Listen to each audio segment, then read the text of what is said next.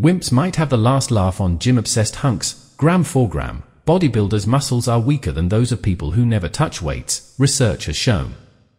Scientists found that bodybuilders had extraordinarily large muscle fibers capable of generating forces far greater than normal for an average human. Yet tests showed that a gram of their muscle was less powerful than the same amount of tissue from someone who did not weight train. Lead scientist Professor Hans Degens, from Manchester Metropolitan University, said, "Most of us are impressed by the enormous muscle bulk of bodybuilders and think that these people must be extremely strong, like that Incredible Hulk. The surprising thing, however, was that a gram of muscle from bodybuilders produced less force than that from non-bodybuilders, and it thus seems that the muscle quality is less in bodybuilders. It appears that excessive muscle growth may have detrimental effects on the quality of the muscle, and one may well be better off with normal-sized muscles than with metabolically expensive large muscles. Bodybuilders are only strong because they have so much muscle mass, enough to compensate for the weakness of each gram. The research suggests we had no indication that the proteins generating force, muscle motor proteins, work less in bodybuilders, but it could be that they have fewer motor proteins per gram muscle," Professor Degens added. It would be interesting to see what aspect in the training of bodybuilders causes this decrease in muscle quality.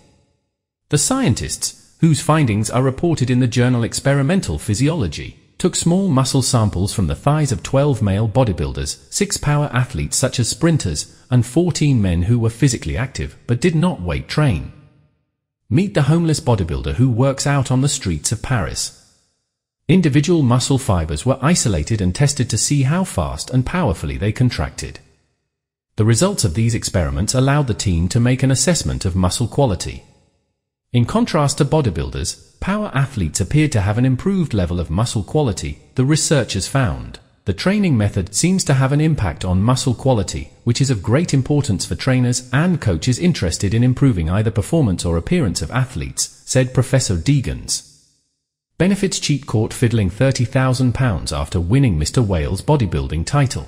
Wimps might have the last laugh on gym-obsessed hunks. Gram for gram, bodybuilders' muscles are weaker than those of people who never touch weights, research has shown. Scientists found that bodybuilders had extraordinarily large muscle fibers capable of generating forces far greater than normal for an average human. Yet tests showed that a gram of their muscle was less powerful than the same amount of tissue from someone who did not weight train. Lead scientist Professor Hans Degens, from Manchester Metropolitan University, said, "Most of us are impressed by the enormous muscle bulk of bodybuilders and think that these people must be extremely strong, like that Incredible Hulk. The surprising thing, however, was that a gram of muscle from bodybuilders produced less force than that from non-bodybuilders, and it thus seems that the muscle quality is less in bodybuilders.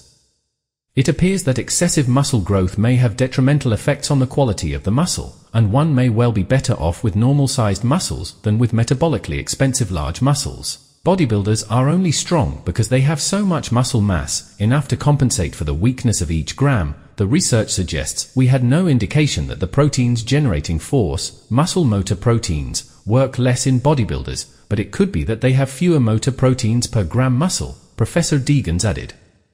It would be interesting to see what aspect in the training of bodybuilders causes this decrease in muscle quality. The scientists, whose findings are reported in the journal Experimental Physiology, took small muscle samples from the thighs of 12 male bodybuilders, 6 power athletes such as sprinters, and 14 men who were physically active but did not weight train. Meet the homeless bodybuilder who works out on the streets of Paris. Individual muscle fibers were isolated and tested to see how fast and powerfully they contracted. The results of these experiments allowed the team to make an assessment of muscle quality. In contrast to bodybuilders, power athletes appeared to have an improved level of muscle quality, the researchers found. The training method seems to have an impact on muscle quality, which is of great importance for trainers and coaches interested in improving either performance or appearance of athletes, said Professor Degens. Benefits cheat caught fiddling £30,000 after winning Mr. Wales bodybuilding title.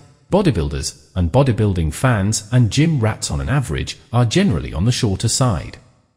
This led to the 70s definition of bodybuilding big to mean having a smaller aspect ratio or being wide and thick for a certain height while not being too fat. By this definition, off-season heavyweight pro B-Bers are the biggest humans walking the planet, followed by maybe some defensive linemen. Then thanks to legions of angry natural lifters who saw no point in getting too big and getting soft, which would further diminish their attractiveness to females in addition to being short. The definition of bodybuilding big was further scaled down to has a good amount of muscular definition when standing by himself and posing properly. By this definition, someone like Spidey on this site is much bigger than Jim Wendler, even though scrawny in real life. Then again, he's also considerably heavier than Brock, and in off-season mode in his prime, he'd likely outsize Lesnar standing next to him. So yeah, by either definition, Ronnie would be bigger than Brock. Bodybuilding is about being as muscular as possible at a certain height, since that creates the illusion. If you're insecure about your height and want to be referred to as big despite being 5 feet 8 inches and under, it's likely not going to happen, since most people will see you as small. And that is okay. But I agree that Ronnie off-season in his prime would be considered bigger than Lesnar. There's a bunch of 5 feet 4 inches kids who walk around with ILS in my gym after grinding 2 plates on the bench, that's still almost 2 times bodyweight bra, and who go around congratulating each other, "You're huge bra, no you're huge bra," but the rest of the gym goers normal height and over, especially the women, look at these little men with an amused expression on their faces. The girl who works the counter lost her job for saying, "Look at the Cho ad slapping around on the bench." If they posted selfies on here, they'd be considered big LOL. Bodybuilders, and bodybuilding fans, and gym rats on an average, are generally on the shorter side. This led to the 70s definition of bodybuilding big to mean having a smaller aspect ratio or being wide and thick for a certain height while not being too fat.